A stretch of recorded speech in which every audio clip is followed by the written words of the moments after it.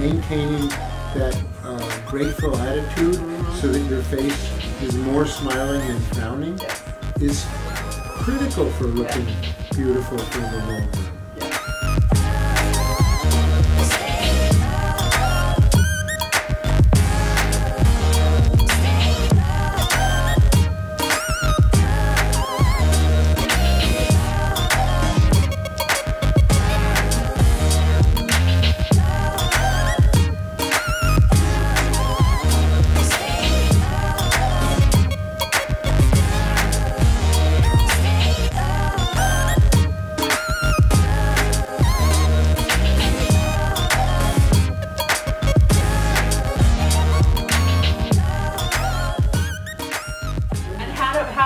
Stay in contact with you and learn from you a little bit more? Well, let me again show my book, Radiant Skin from the Inside Out.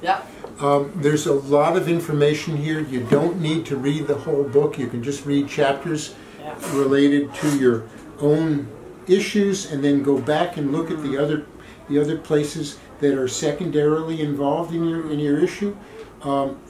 For a small amount of money, less than a copay in the United States, you can have the book from Amazon. It's available as a book like this, or it's available as a download.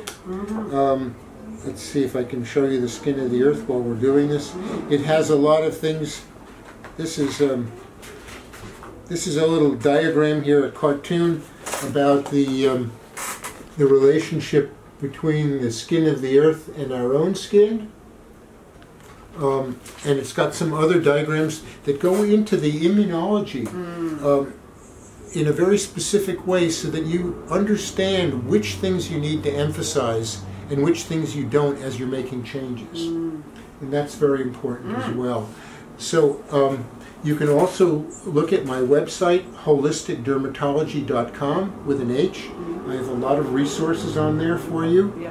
And for those people who are highly motivated and really need my help and have been to a dermatologist and gotten a diagnosis and have not been able to find the kind of answers they want, I can be reached through my website to see whether you're interested in having a coaching consultation.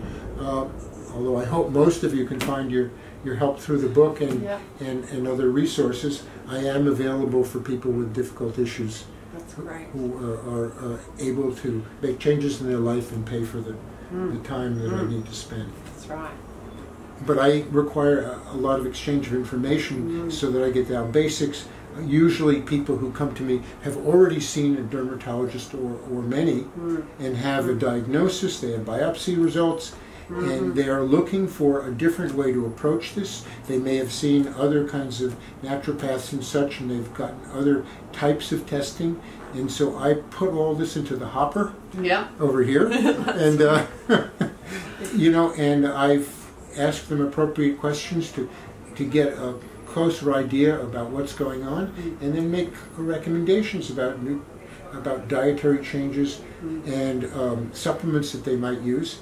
Sometimes people are using something that's a fad and has helped some people, like kombucha, for instance. So, and they're treating a condition that involves various kinds of yeast issues, and they're in essence, on one hand treating it, on the other hand defeating it, so they've got one foot on the gas pedal and one foot on the brake, and they're wondering why they're not getting better. So sometimes it's little things like that that I can clear up. And when you see fads like that coming out, kombucha or something like, you know, prebiotics, probiotics now, well, things. I use a lot of probiotics and more and more prebiotics. I think that it depends upon the history of the individual and what has been going on with them, because if they got worse after they took antibiotics, you know, not a bad chance that there was something to do with overgrowth of yeast in the intestines. So, you know, there are a lot of pieces of information like that. If that's the case, then I'm not so big on the kombucha, which has yeast in it.